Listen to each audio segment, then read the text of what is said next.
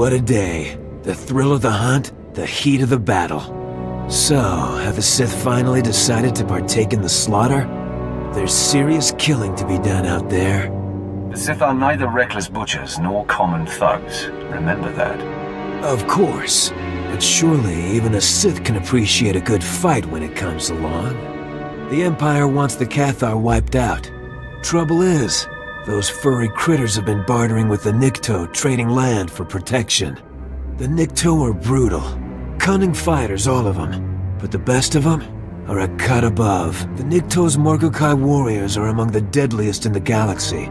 They train to kill Force users and can take a normal man down as easy as breathing. I fear no one. Now that's the kind of gumption a warrior needs if he wants any worthwhile heads mounted on his wall. Imps have grown tired of licking their wounds, hired us to deal with the Nikto. I'm sure even a Sith's power would be put to the test against the Morgokai. Interested in joining us? Let's see how powerful these Morgokai really are. That's the spirit. The Imperials are offering a reward for every Nikto killed, plus a hefty bonus for bringing in the Morgokai's Cortosis staffs.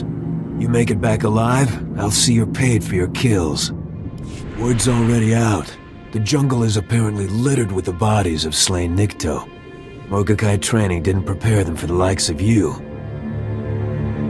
The Morgokai lived up to their reputation. Wish I could have seen it.